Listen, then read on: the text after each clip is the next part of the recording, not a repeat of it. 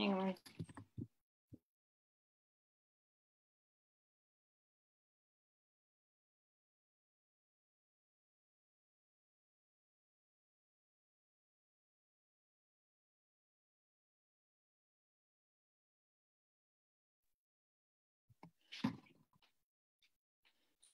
Welcome everybody to Wildlife Wednesday. Great to have you here. We're very excited to have you with us. I see that we've got Valerie in our waiting room here and Anne as well. And we are gone live on Facebook on Calgary Migratory Species Response Team. And I know that Gavin will be sharing it further as well. I'm very happy to have you all here. So if you would like to, you can make some comments or questions right on Facebook Live if you would like. On the Calgary Migratory side is where I will see your questions. For those who are actually on the Zoom video right now, you can also comment right on the chat within Zoom as well. All right. Perfect. So just one moment. I'm just going to mute for one moment or I'll check a couple of things here.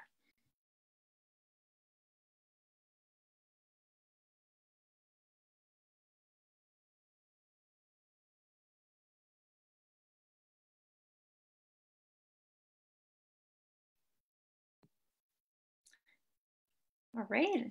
So Gavin, are you able to hear me okay? And Gavin is actually just working in the background right now, sharing over to you. I can hear you. Hey, there you are. Hey, Gavin, how's it going? Good. Yeah, I'm doing good right now. Yeah, I'm excited to be here today and present this. So, yeah, I think it'll be good. Perfect, that's fantastic. Well, originally these sessions started out as learning events just for our volunteers. We have a fantastic group of volunteers who, when we were doing our monitoring downtown, they go out early in the morning or late at night during the migration periods to watch for birds or bats that have been affected by window strikes or by lights or other structures or other risks that animals do find in the urban environment. So of course, we need volunteers in order to do all of this work, and we have a great team. So the learning events were intended to share our learning within the group, but due to COVID, we can't get together physically. But the one side benefit is now we've gone a little bit more techy and we can actually share this further. So Gavin had offered to do this session for us a couple of months ago, actually. So we're really excited to have him back. We've changed the format a little bit. It was going to be going out and doing some owling. And instead of that, today we're going to talk about the basics of birding and answer any questions that you might have. Before we get too far along, I first want to let you know, and proudly happy to tell you we're hosting this session from the traditional territories of the Niitsitapi Blackfoot, the people of Treaty 7 region in southern Alberta, which includes the Siksika, the Piikani, the Kainai, the Tsuut'ina, and the Stoney Nakoda.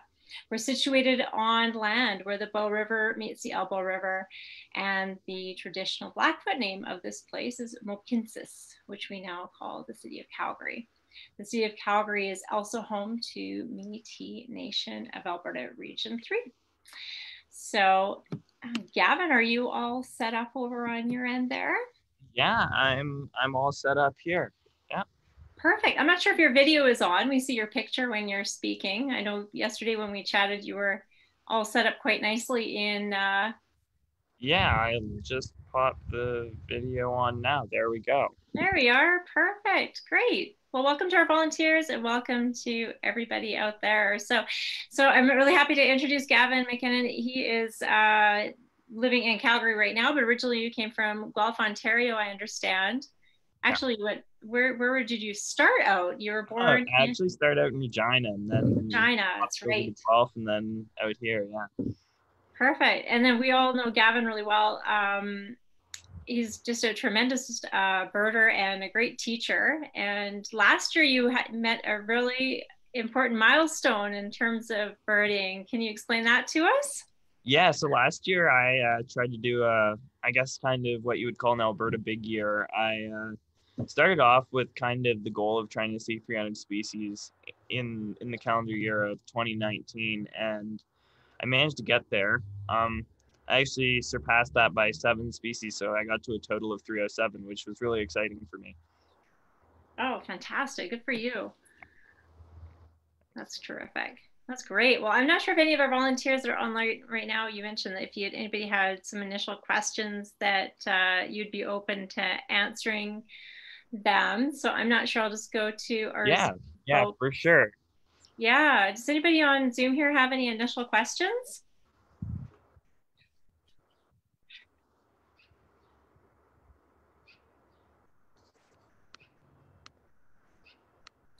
We're quiet in the crowd. So I will, you know what, why don't you, yeah, we've got a note there, none for now, but I know that will be some that will come. Now you just were on a trip up in Northern Alberta. Oh, I do have a question for you here.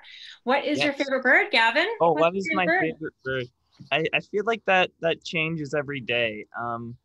I guess a good answer would be whatever bird I'm looking at that time. Yeah, really, it depends on what mood I'm in, depends on where I am. So I don't really have a set favorite bird. Oh, okay. Well, we'll accept that. We'll accept that. Do you have a top five? I'd like to say my favorite groups are probably warblers and shorebirds. Um, Gulls are tricky. Um, Admittedly, I'm not the best at gulls, or any other, I guess, family. But I try, for sure. What about parrots? Yeah, parrots are obviously cool. I've seen a few parrots down in South America and Central America, so those are, yeah, they're pretty awesome to see, especially in the larger flocks down there. Oh, that's excellent. I can't imagine what that would be like to see them all in the wild. Yeah, it's really Yeah. cool. They're very noisy. Yeah, they wake you up. What was the hardest? Is that the hardest species defined on my big gear? Um, yeah. Oh, that's a tough question. Yeah, one of I our might have to. volunteers in the chat is asking, what is the hardest species to find? Yeah, I Yeah, that's saw a that. That's great a tough question. one. Yeah, it's a great question. Oh, one that shouldn't have been tough. That took it. Sandhill crane for me. I didn't get them in spring migration, so for the summer, I think I took like 4 or 5 trips to try and find a sandhill crane before I eventually had one flying over our tent. Woke me up at about 5 in the morning, flying over. And then I got them again in the fall. In the middle of the night, I heard them, but that was a really tough one for me. You'd think I would say something like that just barely comes into the province, like maybe Black Swift or something along those lines. It's very localized, but I didn't really have much trouble with those. Yeah, but Sandhill Crane really was a tough one for me last year. Oh, wow. Yeah, And then, they were calling. They have this really bubbly call. It's quite loud, and I know it was in Castle Provincial Park down in the southwest corner of the province. oh, is that right? Yeah. I was going to actually ask you too, and I know you're going to touch on this on your presentation. We were talking yesterday, of course, how we've come to do these sessions is that a lot of us are stuck at home, Yeah. self-isolating, anywhere from really not able to leave home at all to just basically going to work and coming back. So a lot of home time right now, or even the places that we can go are fairly limited. Yeah.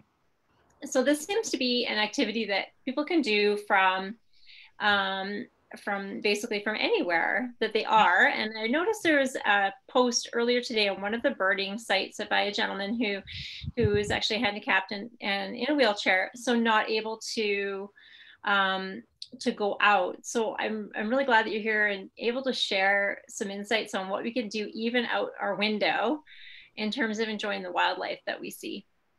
Yeah, for sure. Yeah, if you have a bird feeder, you can attract many different species. Even this summer, you can set up hummingbird feeders. it's really good to plant. I'm just looking at my yard over here, figuring out what I could do better right now. Um, but yeah, planting native plants is a really big thing. Birds will be attracted to that. They're not super attracted to having lots of lawn. So if you can cut back on that and have more native plants in there, that's really going to help. Having more birds in your yard, always having a water feature would definitely help as well. Okay, that's terrific. And I noticed also some tips from Safe Wings Ottawa.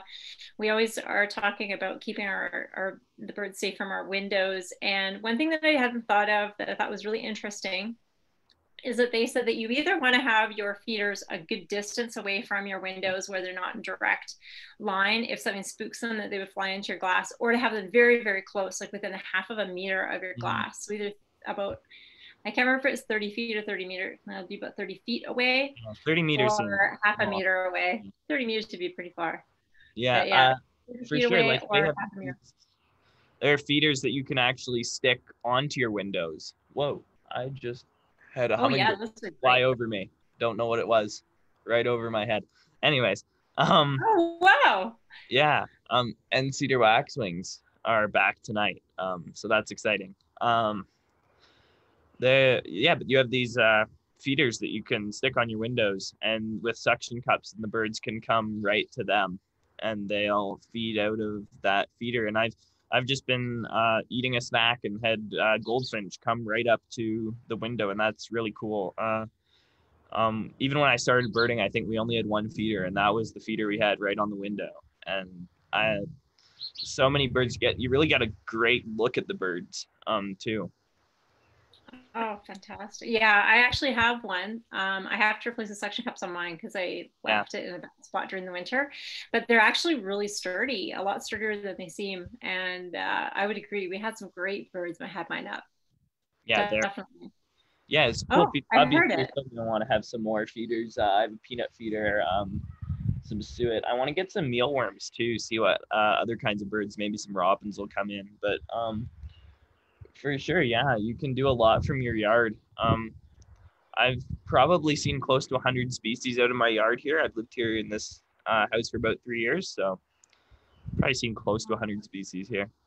Oh, that's fantastic. And I know that oftentimes we have folks joining us from some of the First Nations around Calgary. Have you done any work down in the south or in the west or any other areas? Because I bet you, even no matter where you are, lots of different species on the Yeah. prairie Um, and close to the mountains too. yeah. On our Pritis Christmas bird count, we have an area in Tsutsina, and that's one of the more productive areas. We had a northern pygmy owl in there last year. Unfortunately, for that count, I was going to cover one of the areas, but I wasn't feeling well, so I had to go home. But Oh, I hope to be able to bird in that area again for the Christmas bird count in Pritis. Um, oh, fantastic. but yeah, great birds. I kind of feel bad letting one person cover an area meant for two people that day, but I mean, they had a very good day. So, Wow. Well, if anybody in those areas is interested in taking part in the Christmas bird count, can they contact you or who would yeah, they, how would they get involved 100%. in that? Just email me, gmckinnonbird@gmail.com.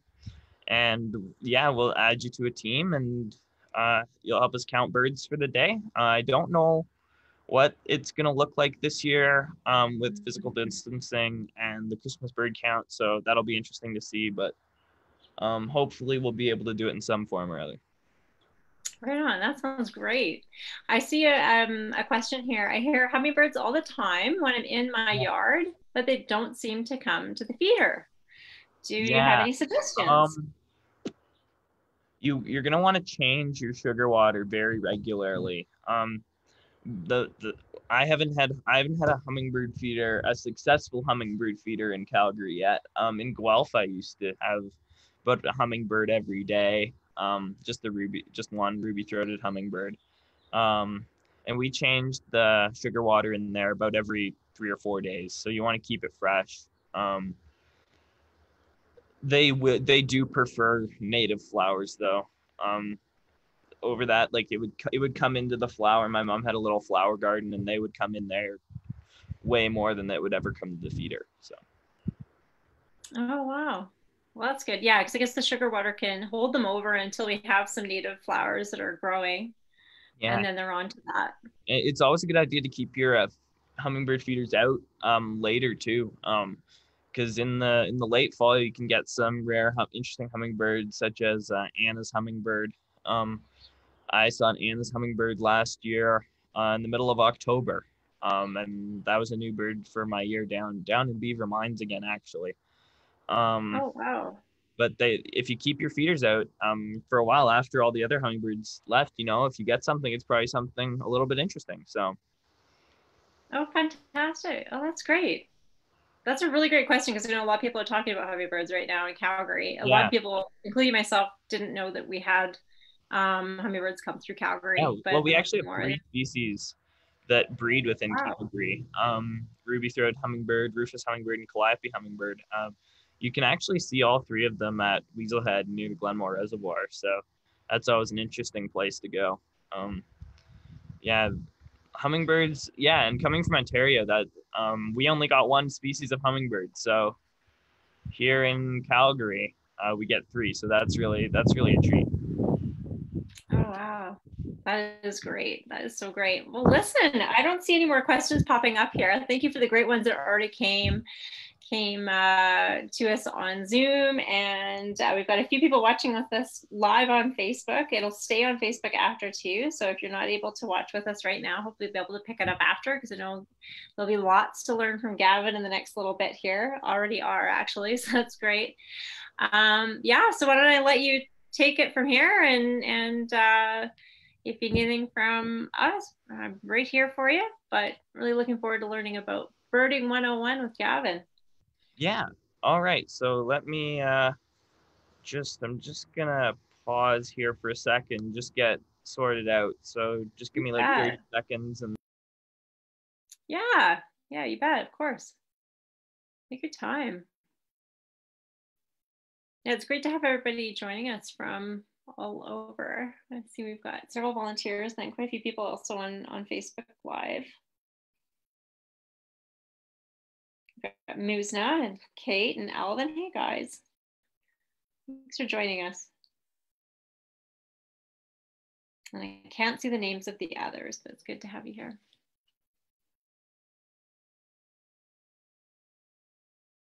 So next week, as Gavin's getting set up, I'll just say we have 2 more of the Wildlife Wednesdays. Next week, we have Paloma and Michael from FLAP, Fatal Light Awareness in Toronto. They are the folks who started this whole thing just about 30 years ago. Michael did the first work very, very early in Toronto. And Paloma and Michael are just fantastic to talk to. And I'm so excited to have them on for an evening. So do make sure you tune in next week. And then the week after, we have a special treat with Brian Keating, who is going to share some stories with us and leave us in a very upbeat mood. I'm quite sure of, because if you haven't heard Brian speak before, it's a real treat. He's so positive and yeah, his joy for wildlife and adventure really spills over. So make sure you gather up your kids and get your jammies on and curl up next to the laptop for to enjoy with Brian Keating as all well. And right. that's in 2 weeks. Nice. That's Yeah. great I, timing. I unfortunately wasn't able to start the watch party in Calgary Birds. It wouldn't let Okay. me for some reason. So, yeah, well, Okay, well, I'll let you start. Maybe is it shared over to that group? Because maybe it's live now. I can see it live, but okay. when I tried to start the watch party, maybe if you tried it, it would work. I don't know. But I'll give it a shot while you're talking. yeah, all right, let's get started here. There's the upcoming Wildlife Wednesdays. I think Kathleen just went over that for all you. Sorry for not changing the slide there, but let's get into the presentation here. So birding in Calgary, how and where to start. So essentially, I'm just going to be talking about some basics in birding, what you need to get started, what some good things to know, and then a few places that I recommend going to bird within the city limits of Calgary. So why birding? Why do people think birding is such a great thing to do? it can really be done from anywhere. It can be done from your house. It can be done driving to work.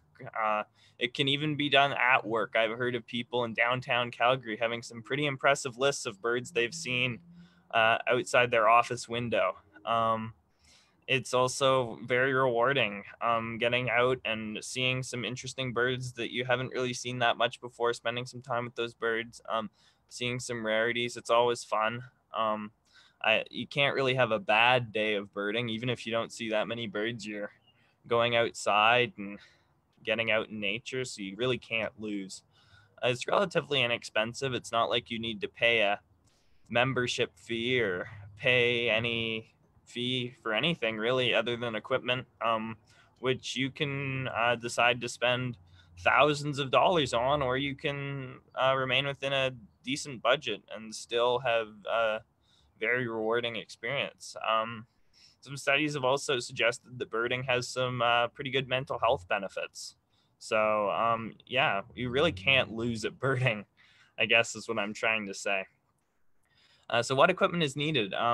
Really only two things that I think are essential for birding, which are binoculars and a good field guide. You can obviously buy a spotting scope. I really recommend spotting scope, and having a camera is nice too. You get to take some photos, document the birds you see, and if you find something interesting, you can get some proof. But really all you need is binoculars and a good field guide. So binoculars, when buying binoculars, what should you look for? You should look for the magnification. I usually recommend getting an 8 magnification or a 10 magnification. Excuse me, with 8 magnification. I personally enjoy 8. I know some people absolutely love their 10 magnification, and that's fine too. It's really all about personal preference. With objective lens size, I wouldn't get anything smaller than 32. I have 8 by 42, so the larger the size of the objective lens, the more light it lets in. And I like to have a lot of light, especially at the end of the day. That's always nice to have. Field of view, how wide your view is. With the 10 by 42, it narrows that quite a bit. And that's one of the main reasons why I like 8 by 42. And comfort, is it light enough? How does it feel in your hand? Does the focus wheel feel right? It's really up to you with comfort. Like, what do you want to be carrying around for 8 hours a day when you're walking around the forest looking for birds? So, I mean, it's really up to you. If you don't want to be walking around with a pair of binoculars you absolutely hate and don't want to carry, that's not very fun. And also another thing, the warranty. Vortex has a very good warranty. They'll replace or fix binoculars.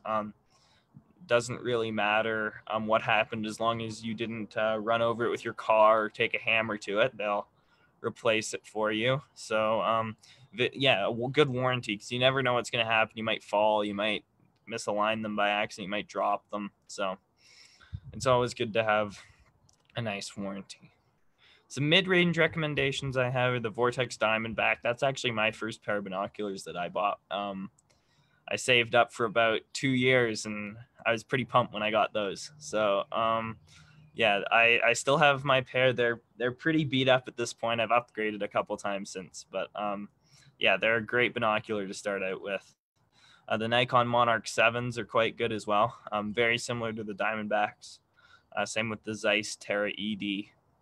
They're all good options. You can get them here. The best place to get them in Calgary, I think, is the camera store. They have probably the best prices in Calgary. And I think the Calgary Wild Bird Store, you can actually rent binoculars too. Yes. So if you wanted to try some out, you could. They lent some to us for.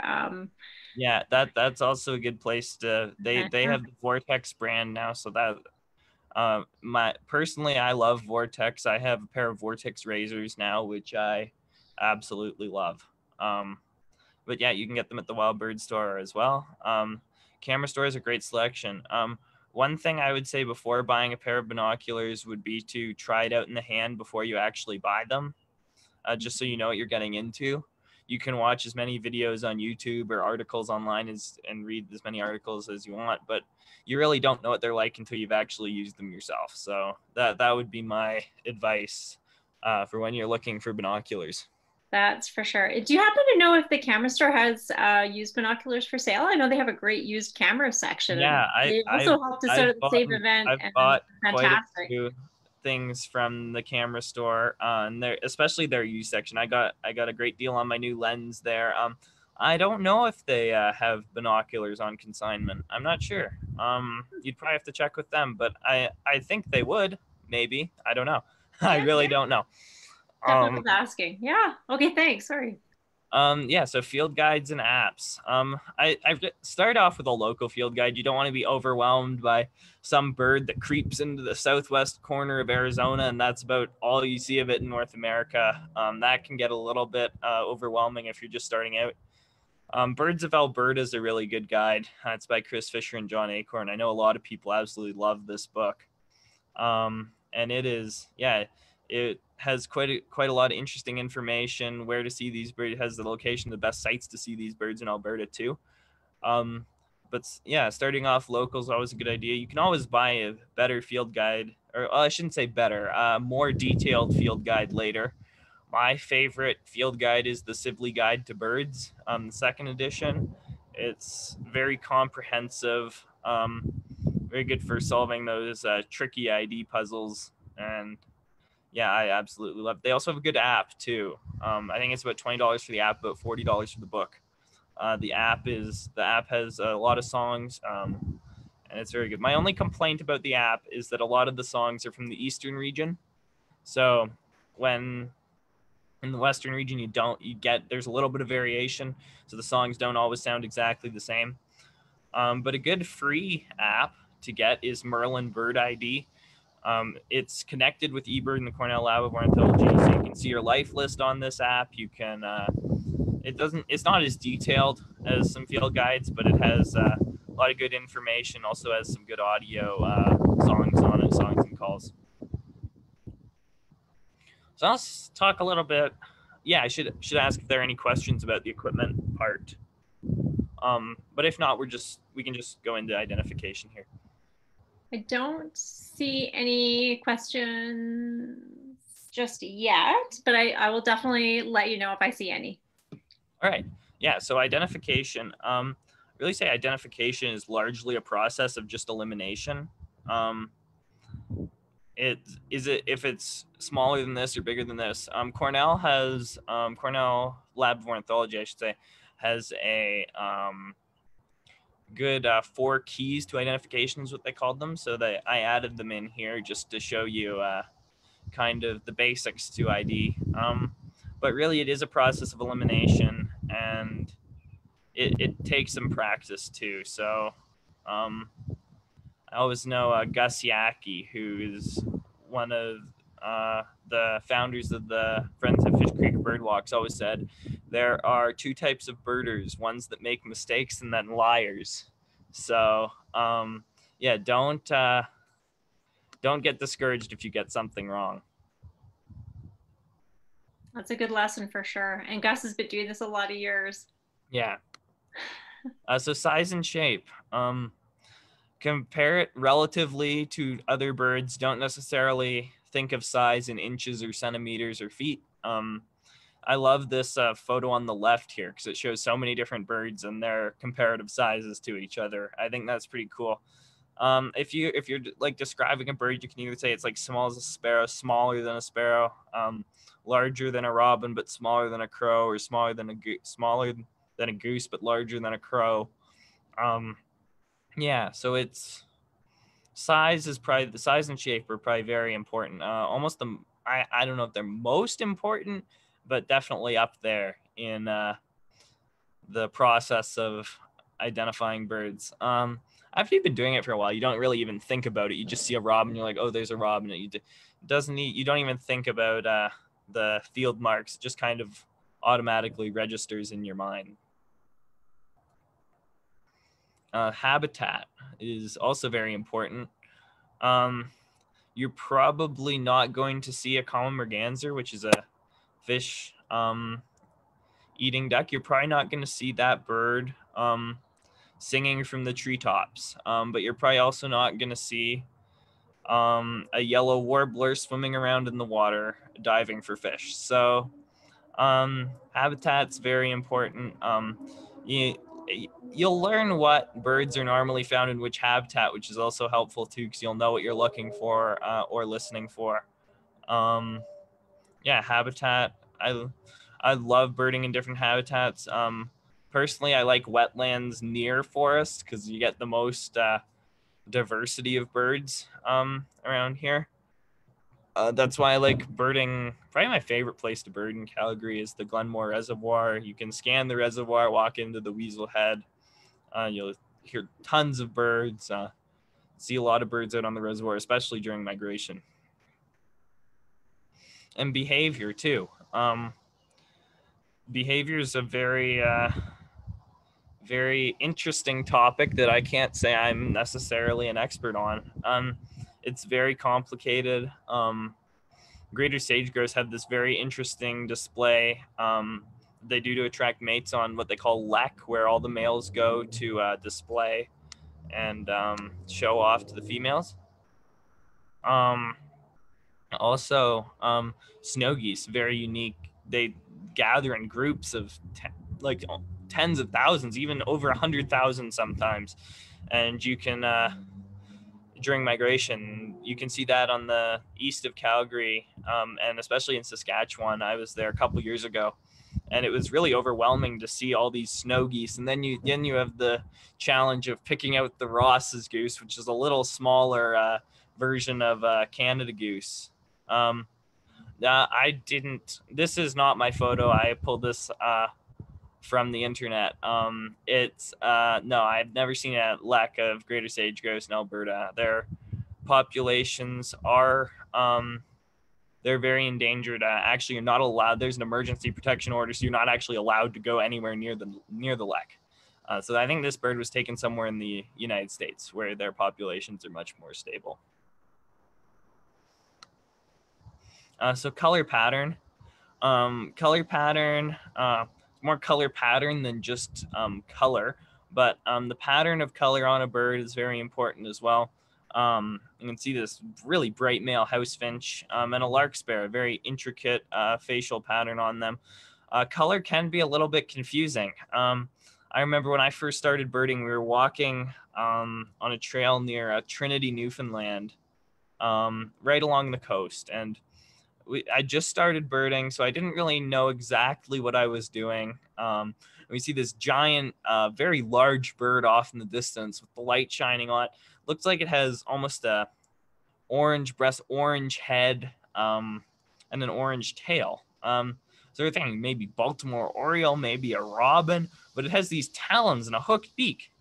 And it slowly glided down below the cliff that we were on. And we can see that it's a bald eagle, and it was just the sun shining on it. So that really shows that that light can play a factor too. And also, color can be deceiving, as I just said. But if you see a raven, or what you think is a raven, swimming around in the water, going in and out of the reeds, feeding, it might not be a raven. It might be like an American coot. They're both very similar in color, but their behavior, habitat, and size and shape is different. So that's why I say color. You don't necessarily need it, but it's always nice to have. Think of birds as people. I named this guy Sam. He's about an average height. He's in shape. He likes running in the park. That's a pretty good description for Sam, I think. Or you could say Sam is 5'11", 182 pounds. He's 32 years old and originally from Manitoba. He has blue eyes.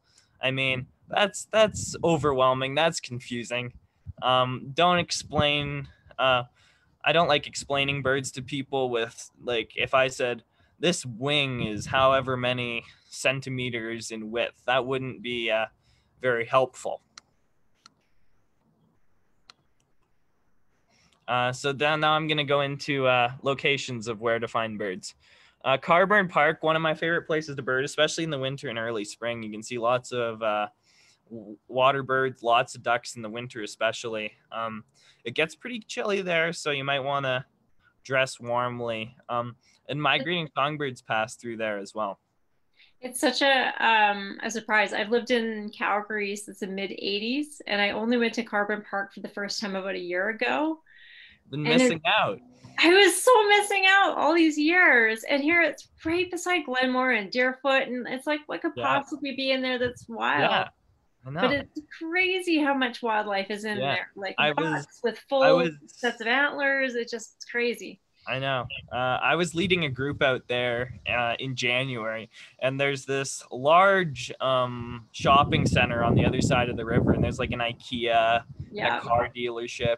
And I was like pointing to birds. I'm like, okay, so it's right in line with the IKEA. It's right in line with the eye in the IKEA. So just put your binoculars on the eye and go straight down, and you'll see this bird. So That's handy. yeah, it was nice to have a few landmarks on the other side of the river. Yeah. Another place is Glenmore Reservoir in the Weasel Head. If you want to go birding in the morning right now, this is the place I think you should go. I absolutely love this location. Migrating water birds on the reservoir in migration season. There's some really interesting birds there too. You can sometimes see scoters, long-tailed ducks, sometimes Pacific loons. So some rarer birds are seen there in migration too. It's quite deep. That's probably why. Lots of breeding songbirds down in the Weasel Head Flats, and also the 3 species of hummingbirds that I mentioned are also found there. So I was going to ask you if you were Yeah. there looking for hummingbirds, Yeah. are you looking lower to the ground by flowers or whereabouts? Yeah, I'm really looking up in the trees for the rufous hummingbirds. It's kind of hard to describe, but there's a hill and then there's a smaller path that just goes straight when you're going down the hill, and then you get to this water outflow. And the rufous hummingbirds usually hang out in that area there. Calliope hummingbirds are usually found there's this little open meadow, and they're found in there. If anyone wants to know where they're found, just send me a message on Facebook or send me an email, and I'll be happy to help. It's hard to explain. Right. Okay. But Yeah. they're in that area, and I'd definitely be happy to help you out if you don't know where they are. Perfect. Thank you. And the Inglewood Bird Sanctuary, I'm sure a lot of you are familiar with this location. Migrating songbirds, water birds, and really great horned owls. A lot of people see great horned owls in there. I haven't birded here quite a lot. I'd like to do more birding in there. I just usually end up going to Glenmore, Carver, and those are kind of my 2 go-tos. And Confederation Park, which I'll talk about here in a second. But Inglewood, yeah, it's a good place. I haven't been in Calgary that long, so I don't know what it was like before the flood, but I've heard from some people that were here before the flood that it was a little bit better, but I mean, I couldn't tell you, so you'd have to ask someone else. But whenever I've been there, it's been a pretty good day. This winter, we had a day where we saw 19 bald eagles in, I think, about a 3-hour period at Inglewood, so I mean, that was pretty cool. Usually one of the places we start seeing the first gulls of the year. So yeah, definitely a interesting location to check out. And this one's close to my house, so I'm kind of biased with this one. This one's about 5 minutes down the road at Confederation Park. It's where you see a lot of migrating songbirds in the spring, especially the fall. Yeah, it's a really good spot. There are about 3 locations there where you really see a lot of the birds, but a lot of interesting birds you don't normally see in the city. Saw lots of blackpoll warblers. What else? Red starts I saw there this spring. Yeah, in the fall you've seen tons of species of warblers. Yeah, so it's a really good spot to be. But at those times of year, I should add, I've walked around there in July, and to be honest, I haven't really been that impressed with it. But in migration, it's just alive with birds on some days. So. And the last one, Fish Creek Provincial Park. I think everyone knows this park. There's such a variety of habitat. You can go to the West End Shannon Terrace, and you can see lots of birds that are normally found in the foothills, like American three-toed woodpecker, sometimes black-backed woodpecker, Townsend solitaire, northern pygmy owl. And that's all within the city. And in the East End, Mallard Point's another good place to see warblers. A lot of breeding birds in here too. It's where we host our annual bird camp. Unfortunately, that had to be canceled this year because of COVID, but Fish Creek is such an expansive area with lots of habitat, especially for it being in the city. It's a really good place to go and find birds. You could probably see quite a variety. Yes, ospreys can be seen there too. Sakomi Lake is where I've seen them. Ospreys can really be seen anywhere along the Bow River too. So if you take a walk along the Bow River, you have a decent chance of seeing them.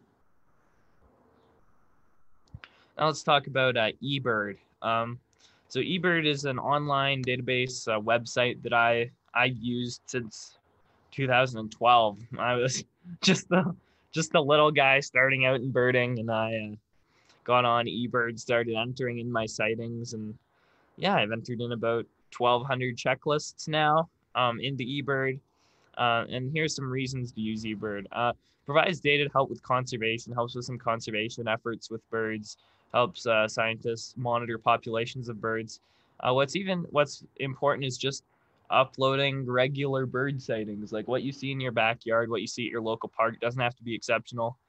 They also track absences of species. So if some species are simply not present, that can be a sign of something that can be an indicator. So it also keeps nice organized personal lists, keeps a year list, keeps a day list, a month list for whatever location you like. So if you like stats, eBird's got you covered with that. And explore data to plan birding about trips and learn more about each species in the explore species tab here, or not tab. I don't know what I'd call that, but anyways, you can type in a species and you can read about the species, see where it's found, see some great photos and audio of the species. You can also go to explore hotspots. So let's say took a trip down to Arizona or something.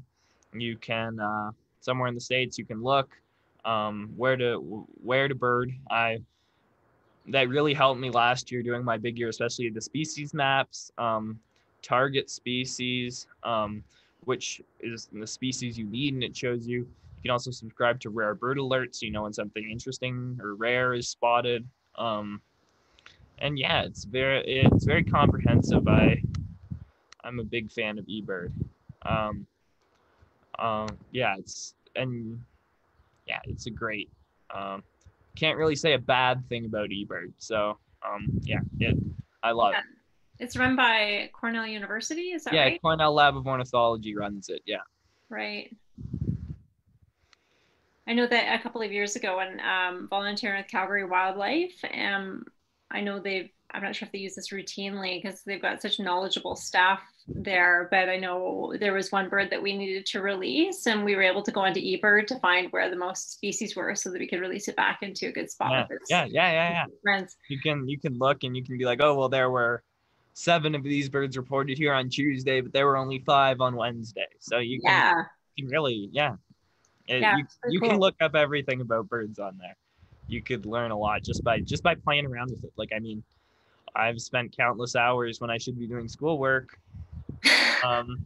We won't tell. Playing on eBird. Yeah, thank you. Yeah. Community events. Nature Calgary has some great field trips. Friends of Fish Creek Provincial Park Society, they have weekly bird walks that you can register for. I lead sometimes on Sunday mornings with Friends of Fish Creek. Yeah, we have a great group there. And we just go out and see what we can find and always have a good time out in the field. The Wild Bird Store, they have some seminars. I do some of their bird ID workshops, and I lead some walks for them and some field trips occasionally. Hopefully we'll be able to get some field trips and walks and everything set up in the near future, but who knows where this is taking us. But I mean, let's try and stay optimistic. So, and just the last thing I want to touch on here is just ethics. Pretty much this is just don't be a jerk when you're birding. Respect and promote birds in their environment. Don't chase birds back and around and everywhere. Don't stress them out. Um, Respect and promote the birding community and its individual members. When you're out, you're always a representative of the birding community. Don't make people hate birders. We're not harmful. We don't want that. And just respect and promote the law and the rights of others. So that really means just don't go on people's private property. And yeah, be good to people. I guess now that would mean staying at least 2 meters away from people, and following all the public health guidelines. But yeah, to people. No, that's really important stuff for sure. Ever, Yeah, I guess because you hear yeah, about people about posting nests and things like that. Is yeah, that yeah. You don't necessarily want to draw attention to nesting birds. Yeah, you don't want to have people going and cutting down branches and interfering with nesting birds. Yeah, that's not something that you want to have. Also sharing locations and stuff. I don't really see a big issue with sharing locations of birds that are like there have been birds that have been 500 meters out on a lake that everyone's standing on the shoreline. That bird doesn't care about the people on the shoreline. But if you're chasing a warbler or a songbird around in the forest, that's probably disturbing it. So if you know of birds like that, try and be respectful of them. And yeah. right? That's awesome. That's really good. Yeah, there was a post actually. Chris Fisher put up a post recently about the legalities around nests and Yeah, um, also there yeah, are also some laws on uh migratory birds and everything. So you have to be aware of those too. yeah, for sure. Even collecting feathers. I didn't know this until recently, like because I used to love if I saw a feather, because some of the other activities that I'm involved with, feathers are a big symbol, and so when I see feather, I think it was nice to pick up. But then a couple of years ago, I learned that's not legal. So Really? yeah, even feathers, you need to leave them. Any bird parts. And I guess somebody on the line who's more knowledgeable than I am on this, I think it throws back to the days of hats, when ladies' hats were a big thing, and so birds were threatened by people collecting feathers. So it wouldn't be just picking the feather up off the ground. It would actually, they'd have to And get the yeah, bird to get the feathers. feather. So yeah, all the parts and the nest and everything that are protected. So if you ever have questions about should I pick this up or take this, err on the side of caution and don't, and then contact somebody who knows about them to find out if that's legal and okay. Yeah, no, that's really cool. The thing with feathers is people used to have these hats with these white plumes, and that really hurt the great egret population. People would just go out, shoot them, and take their feathers and make hats and everything, and that really hurt their population. I think they're starting to rebound now, so that's good. Southern Ontario, I see lots of great egrets. I go birding down Point Pelee area, so yeah, it's always. Wow. Uh, but yeah, I think their populations were driven down quite a bit because of people shooting them for feathers and hats. Kind of like beavers, right? Wow. Kind of ironic, isn't it? They're so beautiful. We'll Yeah. kill it for it. But yeah, no, that is recent because that was such a huge industry with hat making Mhm. and such. So Yeah. have the egrets come back in population? Yeah. I don't know. I don't know how abundant they were in the beginning, but I've certainly since I started birding, I've seen more egrets than when I started. But I don't know if that's me getting better at spotting birds or there being more egrets around. We don't really get egrets in Alberta. One spot, Rochelle and Sands Provincial Park, it's really hit and miss there. You might see them. But in Ontario, where I lived for I think 6 years, we used to see them on a pretty regular basis. Fantastic. And I see there's a couple of questions. So are you ready for more questions, Gavin? Yeah, Awesome. let's do it. Um, I have heard of people getting bird recordings to help with memorizing bird sounds. Do you have any resources you can Yeah, recommend? birding by ear is very helpful. I know when I was up in Cold Lake, I estimated that about 70% of the songbirds that we located were located by sound first before we actually saw them. And that really is, you just have to spend time and listen to recordings. Songs vary from individual to individual and region to region, so that's a little bit tricky too. Mm. But yeah, I it's think that that app actually that you mentioned, let's see, I actually have it here. Markwire. Well, I have Merlin Bird ID, and they have Yeah, songs. they have songs on there too, and Sibley does have songs. You can find songs online on Zeno Canto, on Macaulay Library by eBird. You can find recordings everywhere, and learning bird songs is almost like learning a new language. Eventually, become fairly fluent in it, and you'll be able to pick out different bird songs from far away.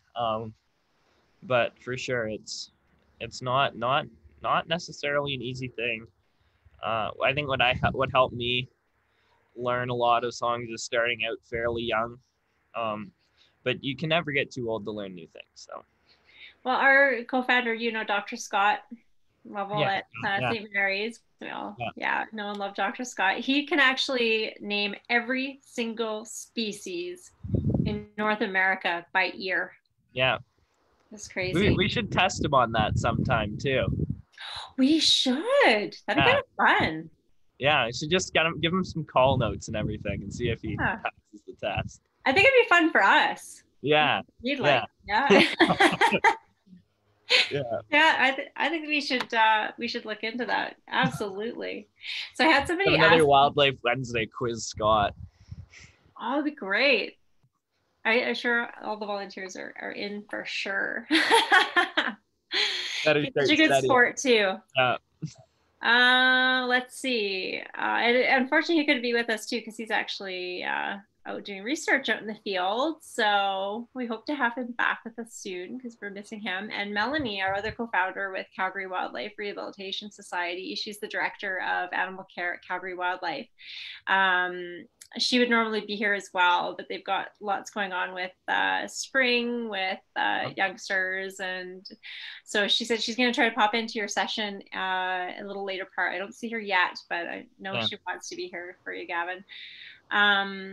I was going to mention too, these sessions are done, our guests like Gavin very generously is provided. Thank you very much for providing your time, Yeah, totally no pro problem. bono with no fee to any of us. So thank you so, so much. We've been asked in the past about if people can contribute or something as a thank you. And while we just want to give this as a gift to the community, we would actually be very grateful if you were so inclined to support Calgary Wildlife Rehabilitation Society. They last I spoke to Melanie, since January, they had more than 500 patients come through of wild animals from within Calgary. So anything from birds striking windows to baby beavers to baby skunks, and fawns are now the big thing, and ducklings, geese, raptors, you name it. So just want to mention that as well. And has a great question here too. You guys have the best questions. Keep them coming. Could you comment on the differences and similarities between Alberta and Ontario in relation to species? That's a really neat question because I do see too, like we were inspired by FLAP and Safe Wings Ottawa, and they do see on their posts, I see quite a few differences in the birds, maybe even the volume of birds too during their flight path. Do you mind commenting on that? Yeah, let me just I just got a message here from Kent Liddell. He and Barb Castell have a great website called ebirders.com, and they have live stream of their cameras. He just said check out BirdNet app for song ID. I forgot to mention that, and that one's good too. I've never personally used it, but I've heard some good things about that. So yeah, check them out at ebirders.com. Very entertaining. They have it on live at the Wild Bird store.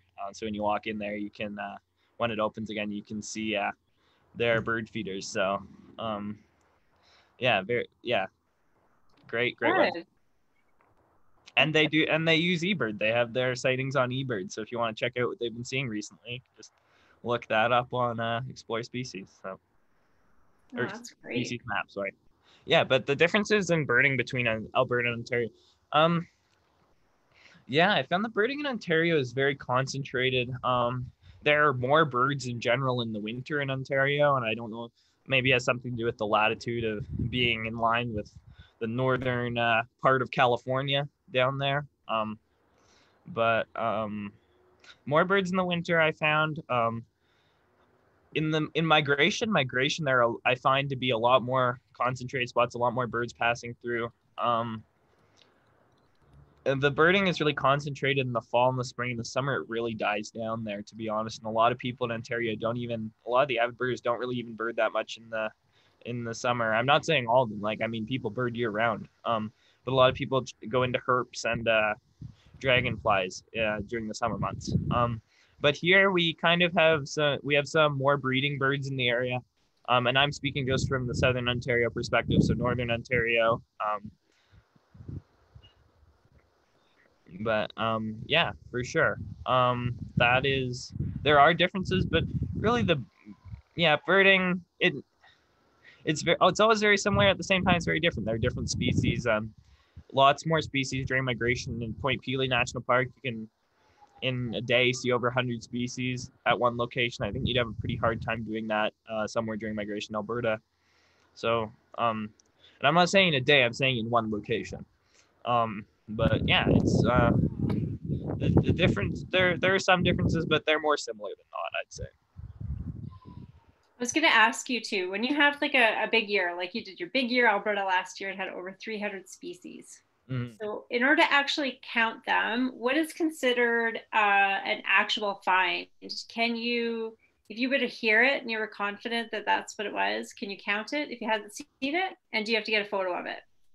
You don't have to get a photo of it. Usually I try and get a photo of it. I think I photographed like 85% of the birds I saw last year. Some of the birds I didn't actually photograph were house sparrow and rock pigeon. So some of the most common birds. But yeah, herd only, I only had like 5 or 6 herd only species. And they were all pretty distinctive birds, like boreal owl and yellow rail. Birds you're not really gonna see unless you specific, and you have to spend a lot of time trying to see them too. You'd have to get very lucky. So what is the greatest effort that you had to go to find a particular bird? Do you have a fun story about? Oh, can I think about that and come back to that question?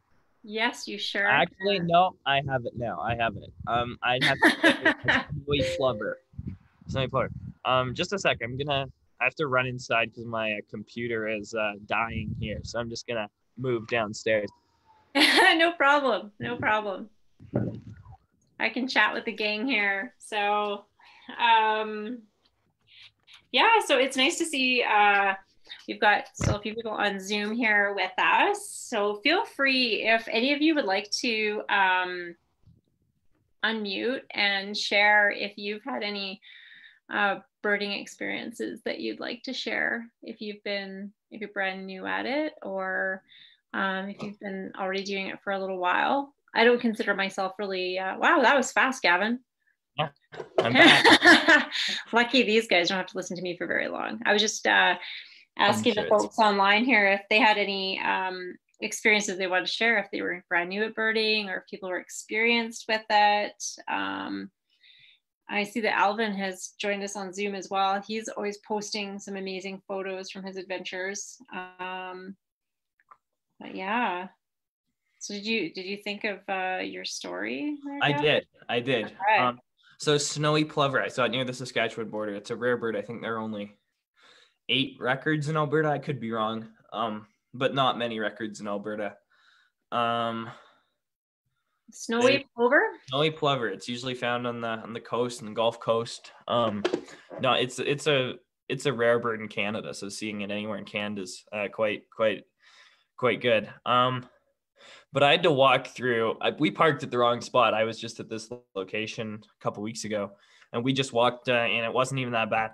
But I walked through this marshy, boggy area with tons of mosquitoes swarming me. I was not dressed for it. I was wearing sandals and shorts, and a short-sleeved shirt, which is probably not the greatest idea. I thought I'd be walking on a beach, which I eventually got to. But yeah, and I eventually found it. But it was not I had more mosquito bites, I think, then in my life than I don't normally have mosquitoes coming after me. So I think I had more mosquito bites that day than I'd had in my entire life before that.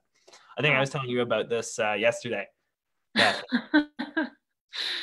Oh man, wasn't there one too where you had your dad and you had to camp out in your car for a little while as well? Oh yeah, Common Poor Wills in Graburn Road on Southern Cypress Hills Provincial Park. Yeah, that wasn't really that. That was kind of fun. That wasn't that difficult. Had it all set up, and yeah, it was nice. Poor Wills and cows were surrounding us. Yeah, you had the back of your car was, I think, the photograph of everything you had all set up there. That photograph got a lot of attention. I kind of just put that on Instagram, and I was like, here we're going. Let's see what we can find this weekend. And I've been asked about that photo so many times. Yeah, but it's yeah, it was a good weekend. We saw common poor wills, bullocks, orioles, greater sage grouse. We saw quite a few burrowing owl. We saw a lot of different tough to find birds in Alberta. Oh, that's cool. Actually, I just noticed too, if you want to, if you're done sharing your screen, I think we could probably see better on Facebook there. There we go. Nice. Awesome. Thank you. Yeah. And Melanie actually just joined us. Hi, All Melanie. Right. Great to have you. I was just saying, Melanie, I know you're tired from your day. I was just explaining how you were hoping to join us, but that you were tied up at the center helping our wildlife, which is always appreciated. And so I'm glad that you joined us. And actually, Melanie, I see you're chatting in the comments. Would it be too much to put you on the spot to ask you about your day yesterday? Because you had a very special release. You can say no if you're.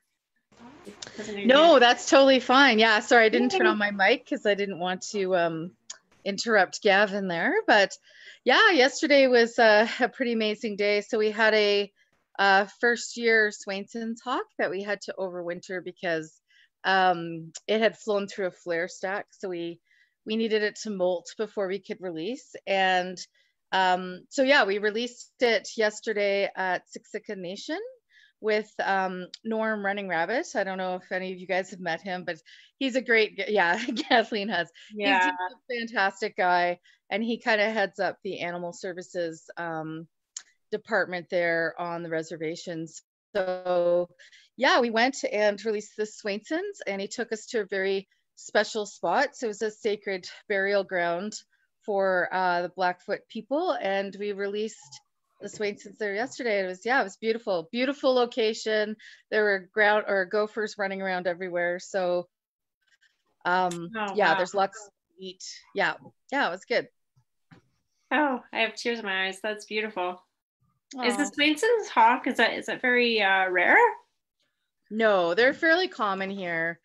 Gavin can probably tell you more about the Swainsons because he's a big birding guy, but yeah, they're fairly common here. They do migrate, and they usually feed on other birds and some small rodents and stuff. And then as they migrate down to Mexico area, they'll actually feed on grasshoppers. They eat grasshoppers. So yeah, they're kind of a neat hawk because they're pretty cool animals. Oh, wow. Thank you so much for sharing that. I was really excited, but I wasn't sure if we were allowed to share yet before you. Oh, of course. Yeah, we tried to see some pictures, but with all the releases, you never know, right, how it's going to go. It just kind of happens really quickly. So your pictures end up like a blur of a butt flying away or something. But yeah, it did happen. It happened. Did you get a video? Yeah, actually. So there was one girl that came out with Norm. I think she ended up getting video. I haven't seen it yet. Norm hasn't sent it, so my guess is it probably didn't turn out super great. But yeah, we got a photo of him flying away at least. So yeah, I was gonna say he's in the field a lot too, so maybe he hasn't had a chance to send it. But that is so awesome. Yeah. Thank you. So much. If you drive along the highway, that's a very good place to see Swainson's hawks. #1 highway heading east. I see them quite a bit along there. And red-tailed hawks. So driving along, I don't know if that's considered distracted driving or not. I know a couple people that have gotten actually tickets for driving with binoculars up. Yeah, just looking, seeing if there are any hawks, and then trying to find out what they are. But did you just say they were driving with their binoculars? Yeah, just slowly driving along the road. They're like, oh, let's check that out, and then they get pulled over. Yeah, it makes a good story. I don't do that. Yeah, probably not. Just pull over. I think that's the lesson there. I know with COVID, I've practically forgotten how to drive. I drove to Melanie's place with something that she needed for one of our sessions, and I'm like, oh, the city's so different, but you practically forget to drive. So adding binoculars into that would be a very, very bad idea. I always keep those Vortex Diamondbacks I was talking about, my first pair of binoculars. I always keep them in the back pocket of the driver's seat. So if I'm ever out, I can just reach back and grab them and look and see what there. You never know. You could be at the parking lot of the grocery store and you might see something that's interesting. So you never know what you're gonna find. Some birds have turned up in the weirdest places. I mean, dumps and sewage lagoons are some of the best places for birding. Dumps and sewage lagoons, noted. Yeah, gulls in the dumps and shorebirds and sometimes waterfowl in the sewage lagoons. Yeah. Well, that burrowing owl that we got last year hit a window of an Olive Garden restaurant. Oh, yeah. So it ended up in the parking lot, and that's how people found it. They were pulling up to go have dinner and found this owl there. Yeah. Probably wouldn't need binoculars for that one, but I mean, I don't know how many burrowing owl records there are for the city limits, but there can't be that many. Like, I mean, that's a very it's very rare. Yeah. So when I talked to the biologist with AAP, he said the only other record they have of a burrowing owl within city limits was from the 1940s. Oh yeah, I'd buy that. Yeah. Wow. Yeah. And unfortunately, their populations are declining. Also habitat loss and agriculture, but yeah, they're so cute. I mean, I got to spend some time with one by Red Cliff and Medicine Hat, that area last year, and it was really special. I just sat on a fence post maybe half an hour. I just pulled over and got some great photos of it. You just kind of great. Yeah. Well, that's really neat. So say somebody on the call heard that species and like, I want to go see a burrowing owl. Yeah. Then I guess that they could look at eBird and see where people have spotted in a general location. And then as long as, like you said, they're respectful of spacing and the animal, you're not disturbing the animal or nest or anything, they could go and observe with some binoculars. Burrowing owls are actually considered sensitive on eBird. So eBird filters their sightings so you can't see them publicly. Oh, interesting. Don't want that many people going and disturbing them. So, but yeah, the southeastern area of the province is where they're found. So if you drive around there and you just have to put in the time, you'll be able to find them. Just start driving up and down the. Yeah. I mean, tend to be in areas where there are lots of ground squirrels. So abandoned ground squirrel, badger burrows, look in those areas. Oh, interesting. Okay. That's there are. Yeah. Sorry, what was that? That's where they get their name, burrowing owl. Yes. Yeah. This makes sense. Yeah. And what do they eat? Do they eat gophers, or do they? Because they're pretty little themselves. They eat, yeah, I think they. I don't know. Their diet consists mostly of insects, I believe. Oh, okay. Yeah. That makes sense because they're pretty tiny. I was like 8 when I saw my first burrowing owl, Grasslands National Park in Saskatchewan. And we saw them hunting through the spotting scope in the evening. And they took some grasshoppers and brought them back to their young. We saw about 4 or 5 young, I think. And there were a couple nests in that area. So that was, very small growths, most insect. I've never seen them hunt rodents, but I've seen them hunt insects a couple of times. So they're super cool owls. Like, I think they've got to be up there on my list of favorite owls. They're so small too. Oh, that is so cool. And I'm glad that eBird does protect sensitive species like that. That is really good. Yeah. And Mel made a comment about it's the same with bat hibernacula and roosts. About keeping them on the down low. That's yeah. Really good. I see a couple of questions here.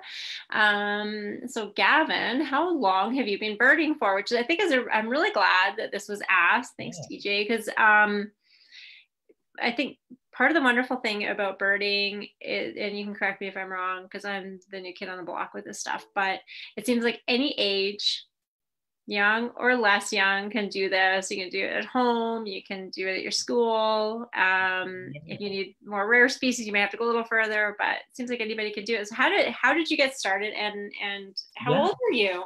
So I started noticing birds around age 5 or 6.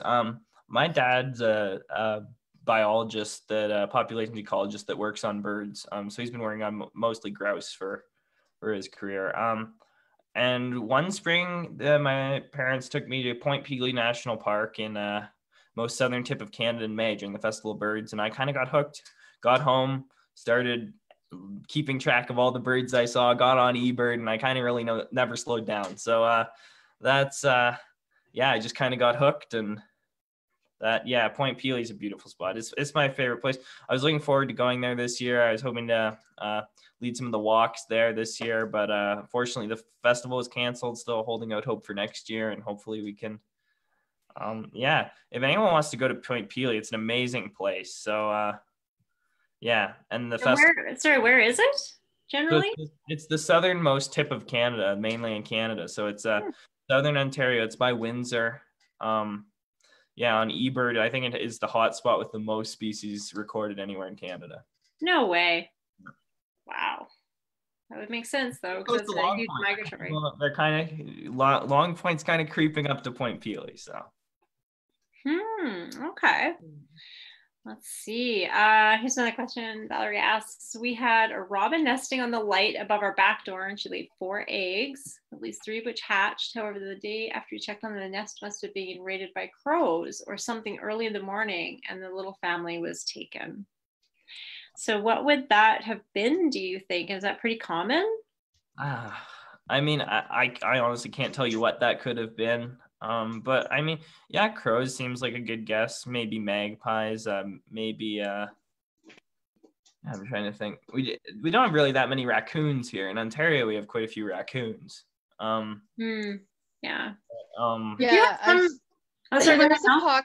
There's a pocket of raccoons kind of in the south. So depending on where you live, Valerie, it's possible. I haven't seen. I live in the Northwest, so we haven't seen that many raccoons. We haven't seen any raccoons, but in Ontario, it backed onto a conservation area. We saw the coyotes running by, and the deer, and the raccoons, and skunks, and everything. Saw lots of wildlife. But I guess that's just kind of nature and how it goes sometimes. I mean, you can't really control that. So no, it's just interesting, because then you're seeing like the whole circle of life going on in your backyard as well. Thanks for sharing that, Valerie. I guess it wasn't really a question, it was more of a observation, but thanks for sharing that, because actually we're seeing a lot of questions like that on the different birding sites about people who are seeing different things happening. People wanting to get flickers to stop drilling holes in their house and that kind of thing. Put up flicker houses. But I guess that is one thing. Do anybody else? Just check Facebook really quick and see if there were any questions that were on there.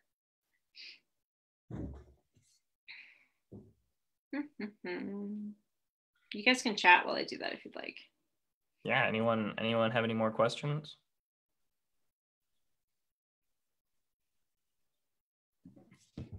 And feel free to unmute and comment too, because you're hi, Gavin, this is Anne.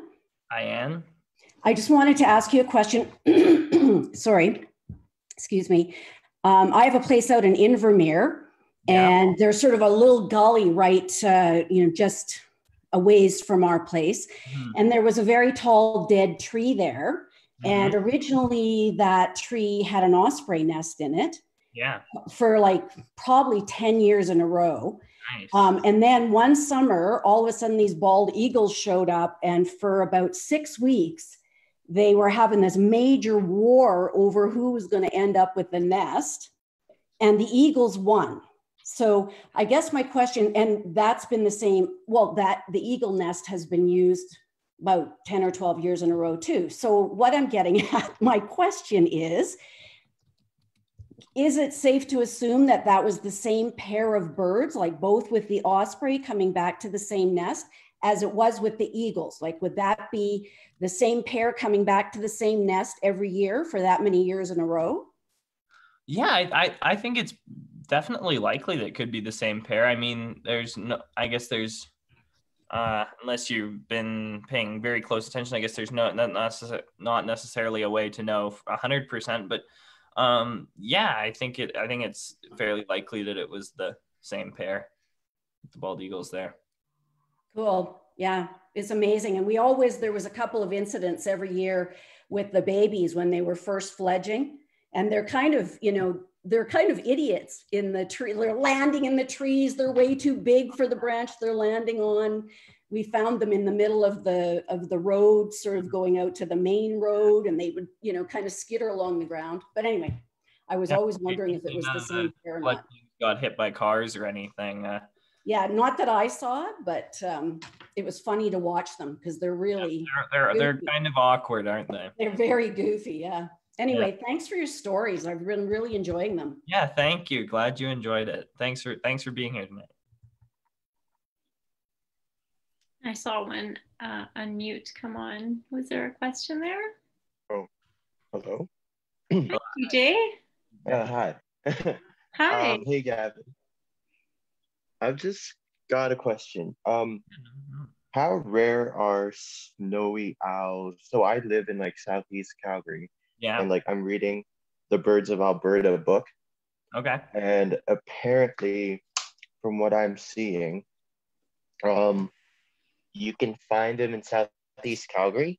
And the reason why I'm asking this is because over like a few months ago, like maybe like February or March, I was walking home from a convenience store and I saw this bird, probably like size of a goose, fly over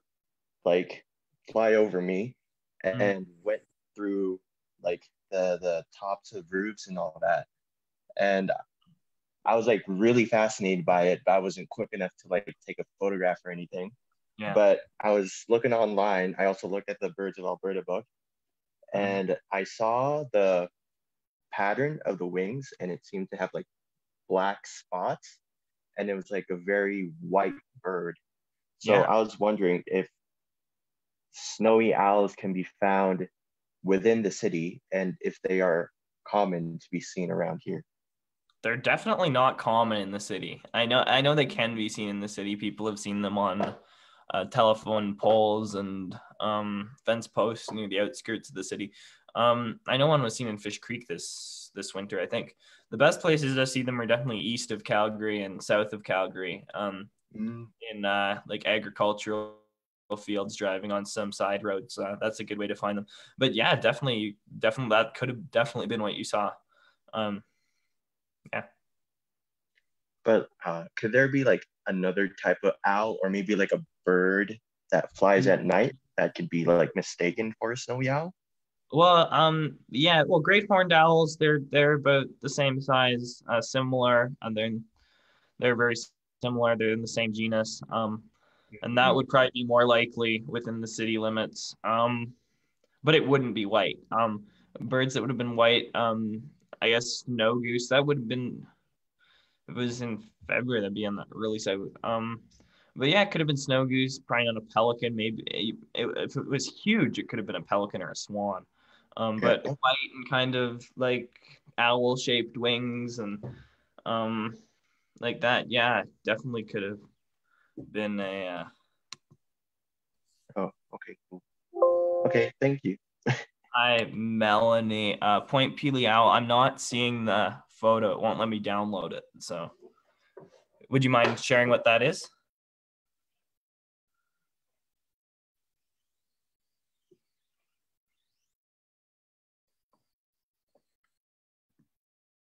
Yeah, sorry, I was just trying to send it to you to see if I ID'd it properly. It was what I thought a red-faced screech owl.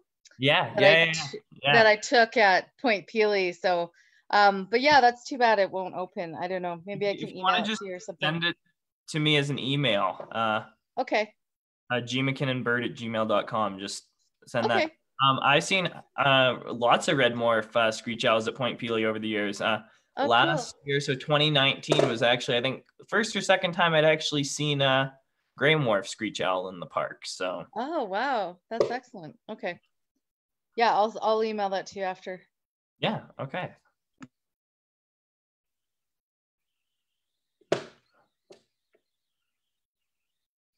Anyone else have any questions or comments?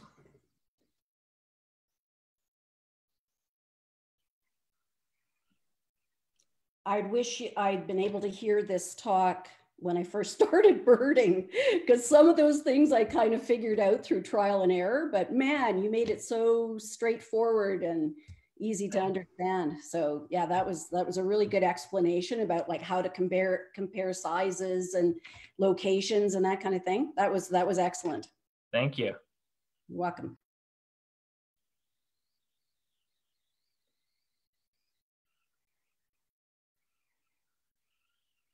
Yeah, I don't see any more questions on Facebook. Oh, thank you, Tracy, for your kind comment. Yes, please come back for the next one. And she says, thanks, Gavin, for the session. Happy to be here.